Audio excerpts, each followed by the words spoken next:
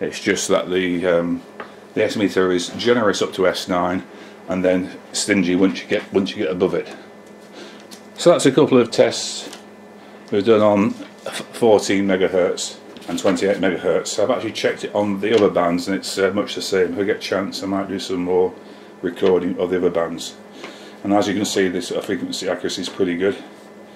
And now for the conversion gain, as we were going to do before, like I say, we just measured that before and we got minus 80 going in and minus 69.7, so we've got about 11 dB of conversion gain on the receiver front end, which is about right.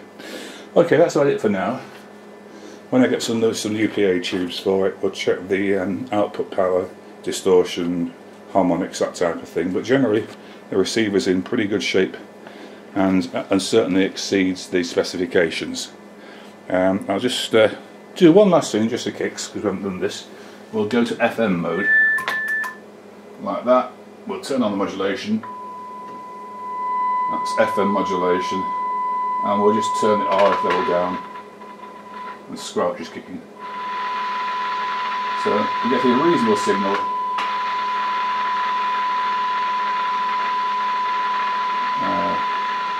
How could we do this?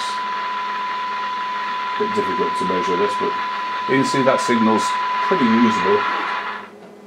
It drops that squelch. I'll also put the camera on the RF level so you can see what's going on here, RF level wise. 28.2 megahertz.